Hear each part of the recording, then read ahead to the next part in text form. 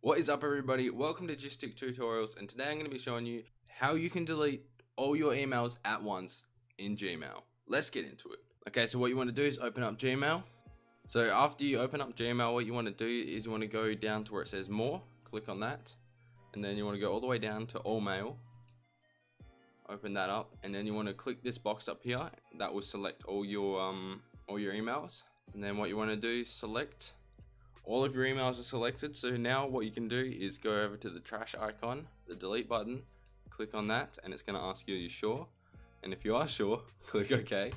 So this might take a while if you have a lot of emails like me, but it will get rid of all of them. It's better than doing it one by one.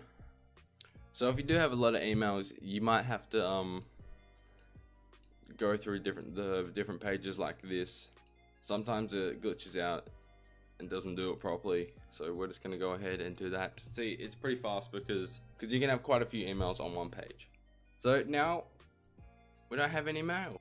So hopefully this did work out for you guys. If it did, please hit that like button, and if you're new to my channel, hit that subscribe button and hit the notification bell to be notified when we upload a new video, and comment down below if you have any problems, and I'll be glad to help out.